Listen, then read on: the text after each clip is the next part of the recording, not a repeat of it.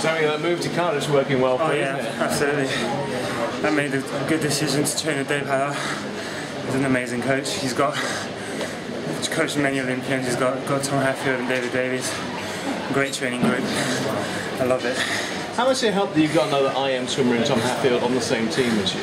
And Ian Lloyd. Yeah, definitely. But me and Ian are like always battling, always, and he's the most competitive person I've ever met. So it's really good to have a training partner like that.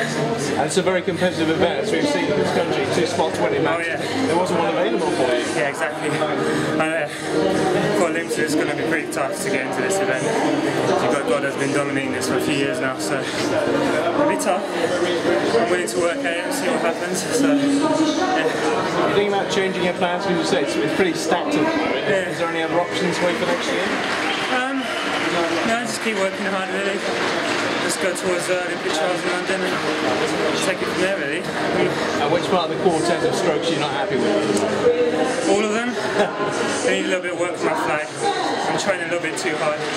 Before I am yesterday, I died like dead. I was dead on the last 100 because I worked too hard on the fly. So I need to improve my endurance on the fly.